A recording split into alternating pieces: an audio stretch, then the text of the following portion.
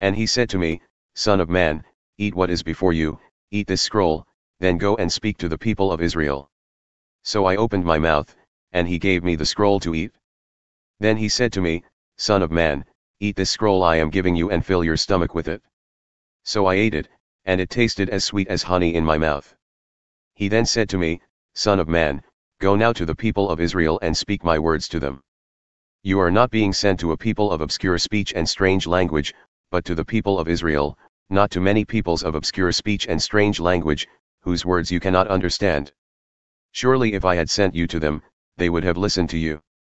But the people of Israel are not willing to listen to you because they are not willing to listen to me, for all the Israelites are hardened and obstinate. But I will make you as unyielding and hardened as they are. I will make your forehead like the hardest stone, harder than flint. Do not be afraid of them or terrified by them, though they are a rebellious people.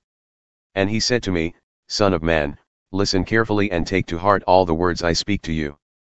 Go now to your people in exile and speak to them. Say to them, this is what the sovereign Lord says, whether they listen or fail to listen. Then the Spirit lifted me up, and I heard behind me a loud rumbling sound as the glory of the Lord rose from the place where it was standing.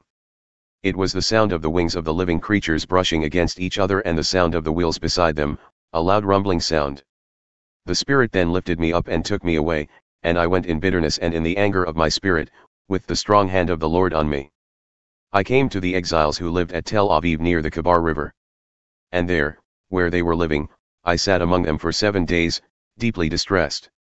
At the end of 7 days the word of the Lord came to me, Son of man, I have made you a watchman for the people of Israel, so hear the word I speak and give them warning from me.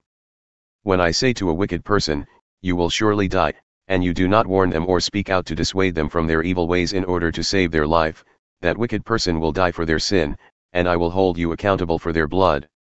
But if you do warn the wicked person and they do not turn from their wickedness or from their evil ways, they will die for their sin, but you will have saved yourself. Again, when a righteous person turns from their righteousness and does evil, and I put a stumbling block before them, they will die. Since you did not warn them, they will die for their sin. The righteous things that person did will not be remembered, and I will hold you accountable for their blood. But if you do warn the righteous person not to sin and they do not sin, they will surely lie because they took warning, and you will have saved yourself. The hand of the Lord was on me there, and he said to me, Get up and go out to the plain. And there I will speak to you. So I got up and went out to the plain. And the glory of the Lord was standing there, like the glory I had seen by the Kebar River, and I fell face down. Then the Spirit came into me and raised me to my feet.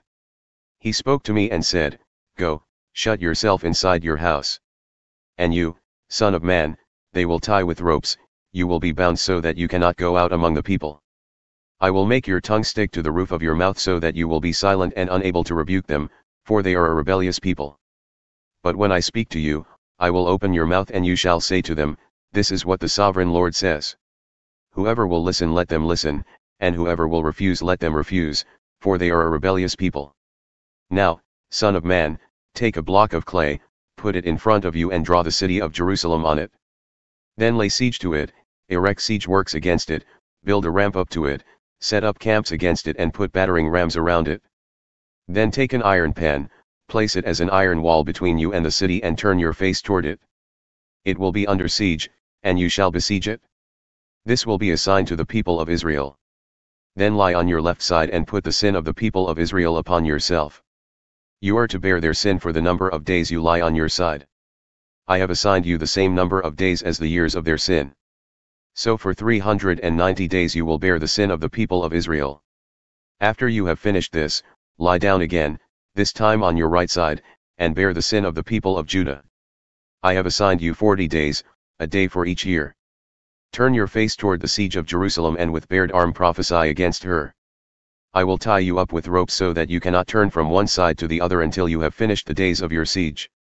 Take wheat and barley, beans and lentils, millet and spelt, put them in a storage jar and use them to make bread for yourself. You are to eat it during the 390 days you lie on your side. Weigh out 20 shekels of food to eat each day and eat it at set times. Also measure out 1/6 of a hin of water and drink it at set times. Eat the food as you would a loaf of barley bread, bake it in the sight of the people, using human excrement for fuel. The Lord said, in this way the people of Israel will eat defiled food among the nations where I will drive them. Then I said, Not so, sovereign Lord. I have never defiled myself. From my youth until now I have never eaten anything found dead or torn by wild animals. No impure meat has ever entered my mouth. Very well, he said, I will let you bake your bread over cow dung instead of human excrement. He then said to me, Son of man, I am about to cut off the food supply in Jerusalem. The people will eat rationed food in anxiety and drink rationed water in despair, for food and water will be scarce. They will be appalled at the sight of each other and will waste away because of their sin.